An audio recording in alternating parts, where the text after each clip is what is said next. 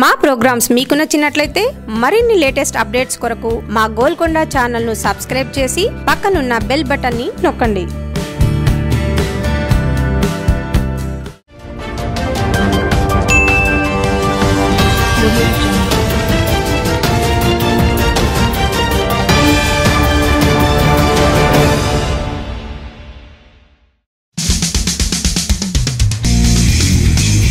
Priyanka Fashion and Health. Welcome to Golconda TV Fashion and Health. Priyanka Fashion and Health. Diabetes నేడు ప్రపంచంలో అధిక శాతం మంది ఈ వ్యాధి బారిన పడుతున్నారు. ఇందులో రెండు రకాలు ఉన్నాయి. టైప్ 1, టైప్ 2 అని వీటిని అంటారు. శరీరంలో ఇన్సులిన్ ఉత్పత్తి కాకపోవడం వల్ల వచ్చేది టైప్ 1 అయితే ఇన్సులిన్ ఉత్పత్తి అయినా దాన్ని శరీరం సరిగ్గా ఉపయోగించుకోకపోతే అప్పుడు టైప్ 2 డయాబెటిస్ వస్తుంది. అయితే ఏ తరహా డయాబెటిస్ వచ్చినా వ్యాధిగ్రస్తులు ఇప్పుడు చెప్పే జీవనశైలి మార్పులను చేసుకోవాల్సి ఉంటుంది. దీంతో డయాబెటిస్ని అదుపులో ఉంచుకోవచ్చు.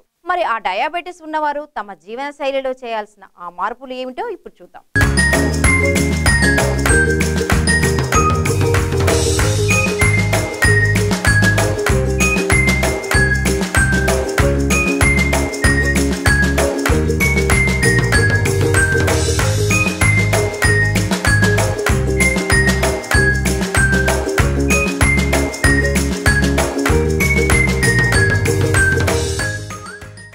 సాధారణ వ్యక్తుల కంటే డయాబెటిస్ ఉన్నవారు కొంత నీటిని ఎక్కువగానే తాగాల్సి ఉంటుంది.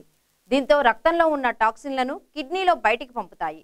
ఫలితంగా గ్లూకోజ్ లెవెల్స్ తగ్గుతాయి. కిడ్నీలపై భారం పడకుండా ఉంటుంది.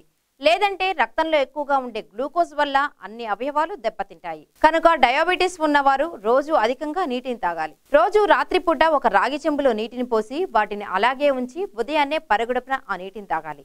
ఇలా చేయడం వల్ల రాగిలో ఉండే అణువులు శరీరంలోకి వెళ్లి డయాబెటిస్ ను అదుపు చేస్తాయి. మనం తీసుకునే కార్బోహైడ్రేట్ల వల్లనే రక్తంలో గ్లూకోజ్ స్థాయిలు పెరుగుతాయని అందరికీ తెలిసిందే.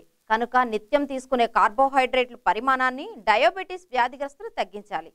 అందుకు బదులుగా ఫైబర్ ఉండే ఆహారాలను తినాలి. దీంతో షుగర్ స్థాయిలు కంట్రోల్ అవుతాయి. మనం తీవ్రమైన ఒత్తిడిలో ఉంటే శరీరంలో గ్లూకోజాన్, కార్టిసాల్ అనే హార్మోన్లు విడుదలవుతాయి. ఇవి షుగర్ స్థాయిలను పెంచుతాయి. కనుక ఒత్తిడిని తగ్గించుకోవాలి. దీంతో డయాబెటిస్ ను అదుపులోకి తేవచ్చు. రోజు ఖచ్చితంగా 8 గంటల పాటు నిద్రపోవాలి. దీంతో శారీరక, మానసిక ఆరోగ్యం మెరుగుపడుతుంది. నిద్ర సరిగ్గా పోకపోతే అది బ్లడ్ షుగర్ లెవెల్స్ ని ప్రభావం చూపుతుంది. దీంతో బరువు పెరుగుతారు. కనుక రోజు తగినన్ని గంటల పాటు నిద్రపోవడం అవసరం.